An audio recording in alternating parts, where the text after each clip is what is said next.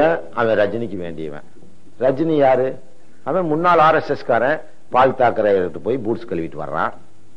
இவன் மாதிரி பொறுக்கிகளுக்கு கழியத்தானே தவிர உன் சமுதாய நலன் கருதி தன்னை அர்ப்பணித்தவர்கள் பின்னால் என்றாவது சமுதாயமே குரல் கொடுத்திருக்கிறாயா?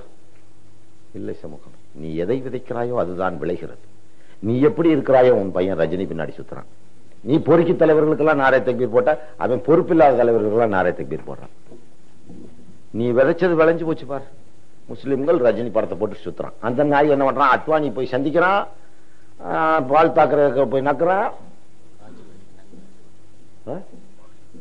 என்ன மணிரத்ன வீட்டுல குண்டு வெடிச்சதுக்கு வருத்தப்படுறான். ஏன் அவன் பொண்டாட்டி பாப்பாத்தி அவன் நோண்டி விட்டுருப்பா. இந்த பாப்பா அங்க போய் என்னடா எல்லா பேரும் எங்க மக்களை பயன்படுத்திக்கிறான், நம்ம மக்கள்கிட்ட ஓட்ட வாங்கிக்கிறான், நம்மளோட எதிரிகளுக்கு போய் பாத்தியா ஓதுறான். இவன் சக்கரை தூக்கிட்டு போய் இவன் சக்கரையும் கொடுத்து போட்டு அவன் கீழே போடுற எச்சில் எலும்பு நக்கி போட்டு வந்து அவன் பின்னாடி போயிட்டு இருக்கான். என்னடா நியாயம் இது? என்ன நியாயம் இது? சொல்லுங்கள். மான ரோசம் சூடு சுரணை சுய சிந்தனையே இல்லாத மக்களா நீங்கள்?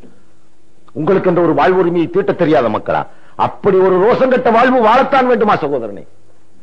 மானம் இழந்து வாழ்வதை விட மரணம் மேலானது என்று போதிக்கப்பட்ட ஒரே மார்க்கத்தினர் நீங்கள் இருந்தும் இந்த இந்திய சமூகத்துக்கு எந்தவித கெடுதியும் செய்யாமல் வாழ்ந்திருந்தும் உங்களுடைய ஜீவாதார உரிமையை நீங்கள் பெற முடியாத ஒரு சூழ்நிலைக்கு ஆளாகிறீர்கள் என்று நினைக்கும் போது எவ்வளவு வேதனைகள் ஆகிறது சகோதரர்கள். இனி எப்பத்தான் திரும்ப போகிறீர்கள்? அதையாவது உணர்ந்தீர்களா?